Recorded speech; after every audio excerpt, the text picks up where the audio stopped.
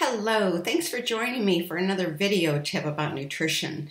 The last one I talked about tomatoes and how cooked tomatoes have more lycopene than raw.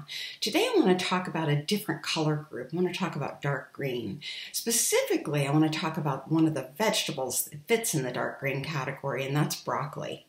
Broccoli is an amazing vegetable with lots and lots of nutrients to recommend it, but one of them is that it has cancer-fighting compounds. They're actually a type of sulfur compound, and you're going to get more of those sulfur compounds if you eat the broccoli raw. You know, sometimes people don't like raw broccoli very well. They actually prefer it cooked. And in cooking, we don't get as many of those sulfur compounds, so it's not quite as cancer-fighting as raw broccoli. So how do we counteract that?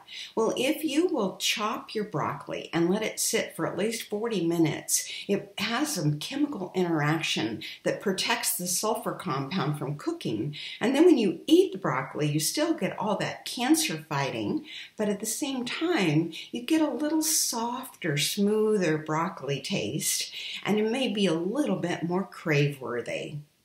So that's today's tip. Chop and hold your broccoli, and then cook it just to its bright green stage and enjoy it with a little bit of healthy fat. Have a great day.